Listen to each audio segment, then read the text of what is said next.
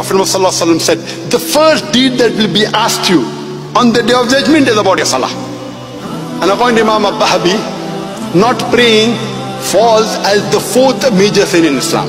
Number one is shirk, second is murder, third is black magic, fourth is foregoing salah. It is the fourth major sin in Islam.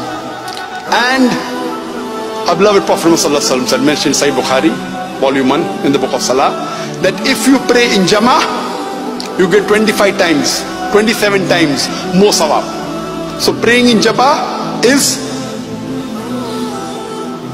25 to 27 times better congregation.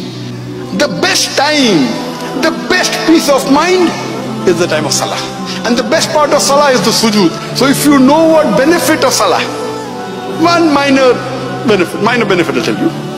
You know, people say, you know, the 10 richest men in the world. Number 10 Ambani, number 3 Bill Gates, number 2 Jeff. Number 1 is who? A Muslim who offers 2 rakat of sunnah salah before Fajr. Because the beloved Prophet Muhammad said that if you pray 2 rakat sunnah before Fajr, it is more valuable than the earth and the wealth in it. So if you have a Muslim, you understand that, you will know the reward of that. It is the sunnah salah.